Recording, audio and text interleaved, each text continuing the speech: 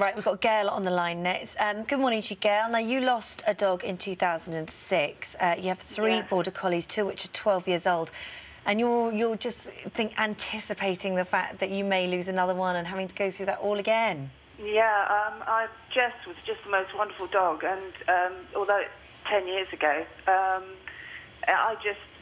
still miss her. But my biggest fear is I had to make a decision to have her put to sleep. She had gastroenteritis, so it was very sudden. But my biggest fear is how am I going to deal with Badger and Moss? I know. You know, going. There was an overlap. They were a year old when Jessie died.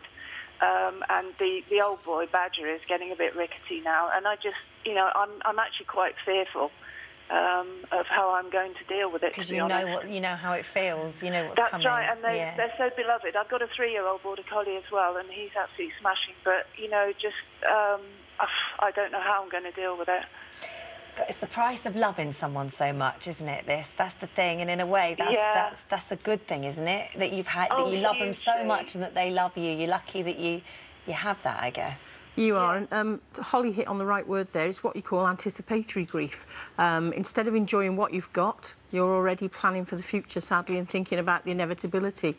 The best thing I can say is make lots of memories and enjoy what you've got. And as they do get older, there are things that you can do, sort of things like bucket lists, so that you're doing stuff that will bring you memories in the future. Yeah, I actually did that recently. We went on holiday somewhere that we you know, sort of haven't been for a while, so...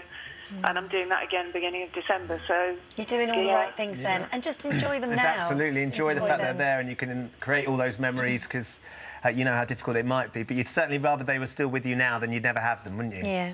Oh, gosh, yeah. Yeah, and that's the most important thing. Thank you for that call.